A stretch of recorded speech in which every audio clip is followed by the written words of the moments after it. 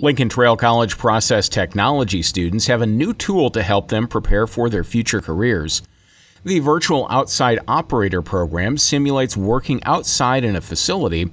Instructor Tina Lindley says it fills a gap that they had trouble doing before. Before we got this, we would just have to talk about it between myself and the students, and I would tell him what I would have done in that situation.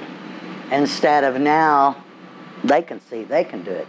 She says the simulator is very accurate to what people can expect when they are on the job, especially at a refinery. It has the look and feel of a video game and uses a video game controller to move around the operator and complete tasks. I think the students will absolutely be excited about it, just having a game controller that they can use. That excites them right away, usually. Lindley says many different tasks can be simulated in the program, and it pairs with other simulators that the program already uses.